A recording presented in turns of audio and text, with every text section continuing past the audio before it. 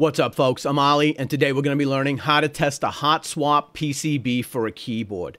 This is the very first thing you should be doing, whether it's a Hotswap PCB or a solder PCB. Hotswap PCBs are just more prone to issues by their nature. The vast majority of vendors are not going to give you a return or an RMA if you email them about a faulty PCB if you didn't test it before assembly. And that's because during assembly is when most user error occurs. Now, this doesn't take long. You probably have the items needed to test it around your house already, and it could save you a big headache down the road. Let's take a moment here just to go a little bit more into detail into why you want to test a Hotswap PCB is the very first thing when you get it. One of the most common ways that people damage their Hotswap PCB is when they're inserting their switches. If you don't get those two metal contact points aligned and inserted just right, you'll end up putting pressure on the Hotswap socket itself. This can lead to the Hotswap socket popping off the back, which can be a real pain in the ass to fix. Testing a PCB before assembly assures you know whether or not your PCB arrived damaged or if you're actually the cause of the break. The best part about testing a Hotswap PCB is you don't need any fancy tools, right? You're going to have most of this laying around the house already, but I'll have some links in the description below for some of the stuff I use as well. First thing you're going to need, of course, is your PCB. This is the Bastion TKL PCB, and I've already tested this when I first got it because it's been a while since I'm actually going to work on this project, and I want to make sure that I'm not outside of that, usual 30-day or 14-day return period. Then you're going to want an anti-static sheet. This is the pouch that already came, that the PCB came in, and so it's already anti-static, and it's also already going to be the right size. But again, I'll link to some other anti-static sheets down below. Then you're going to need a cable that works with your PCB. Most PCBs these days use a USB-A to USB-C cable.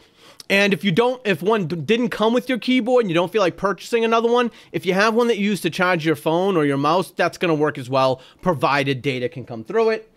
And then the last thing you're going to need is a set of tweezers. This is just from my iFixit kit. I'll link that down below as well for you if you want to pick one up. And this you're going to actually use to actuate the Hotswap socket and actually simulate pressing a key switch without needing to insert a switch, which would defeat the purpose of testing. All right, now that we've got everything we need for testing, let's actually look at the programs that we're going to be using for testing because you got a couple of different options there. All right, so you're going to have a couple of different options when it comes to which software to use to test your PCB, right? First, we'll cover proprietary software, right? Proprietary software is when it's specifically made by the manufacturer of your keyboard or your PCB, and there's no way I can cover all of those. So you'll just want to check what came within your package or on their Discord server or on their website, and they'll be able to walk you through it. But you can follow along here. The testing steps are pretty much going to be identical for you. The second option is VIA or VIA, and that I'll have the link down in the description below for you. It's just usevia.app. And this is the software that a lot of the more custom builds, your group buys, your pre-orders are going to be using. And this is the one I'm going to be walking through today for you. But then you always have a default of keyboardtester.com.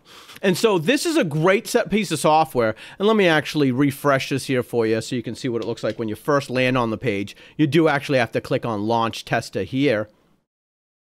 No, I don't want any of those ads.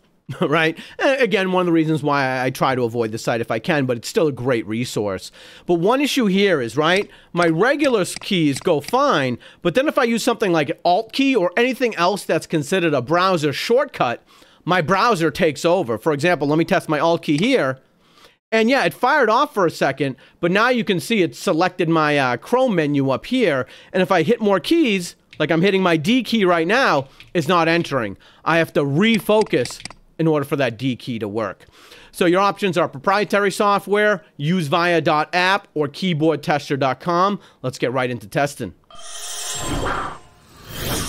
All right, so the first thing you want to do is get your station ready. I've got my main keyboard out of the way, small GOC 7V Flex, and I always keep a keyboard plugged in just in case you need to be typing anything like pulling up use VIA or pulling up keyboardtester.com. And again, we're going to be using VIA here for our testing. And all you want to do, and this is the Bastion TKL, I have it upside down on the anti-static material so that the hot swap sockets are facing up. Put that down on the material, plug in your cable, and then you're going to want to go into VIA and hit Authorize Device, pick the name of your PCB, and hit Connect. Now, with some keyboards, you'll need to actually go into Settings, enable the Designs tab, then go into Design and load your JSON file. For the Bastion TKL, I don't need to do that, so I'm going to turn all that off. And then once it's recognized and authorized, you just go to the stethoscope. I'm having trouble pronouncing words these days. And you open up the test matrix. And what that does is it will mirror what your actual keyboard layout is. And you want to have your keyboard sounds on so you have a little bit of feedback on what's happening. And so first I'm going to do a little switch and then I'm going to zoom in, a little test. So we're just activating the switches.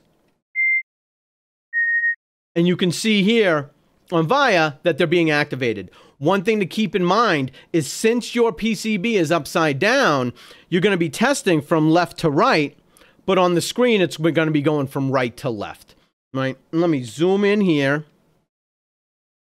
on the actual socket itself, and what I'm testing is I'm always doing it from the outside. And very gentle, you don't need to use any force. You don't want to test on the inside there because your tweezers can actually damage those little leaves and then you're actually causing more damage. And so you just want to test on the outside, make sure your tweezers are set to default to be wide enough, and then just go along.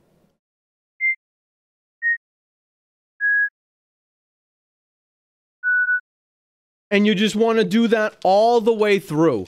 And if you run into an issue, you want to then check to make sure, like say if this D key here wasn't firing off correctly, right? I would look and examine the PCB itself and then also make sure in my configure tab that that button is actually set or that key is actually set to something that can activate. Because some keys will have trouble activating. I think VIA is taking care of most of that though. And that's all you need to do. Is just go across your entire PCB until everything's purple and you know that your PCB is ready to build and yet you didn't get a faulty unit. And there you have it. It really is that easy to test your keyboard Hotswap PCB before assembly. Now, if you run into any keys not firing, right, make sure in VIA that it's actually programmed and bound to something that should be firing off, and then visually inspect the socket. If you still have issues, contact your vendor. Don't try to fix anything, especially with a soldering iron or anything like that, before you contact your vendor, because then you're going to void your warranty and it defeats the purpose of testing your PCB in the first place. Now, this video is going to live on keybtools.com/tutorials. KeebTools is a website that I built where you can browse through community keyboard builds as well as reviews of keyboard company vendors, and you can post your own builds and post your own reviews. You can check that out at keybtools.com. I'm OllieBeanz. I'll see you in the next video. Be good to each other.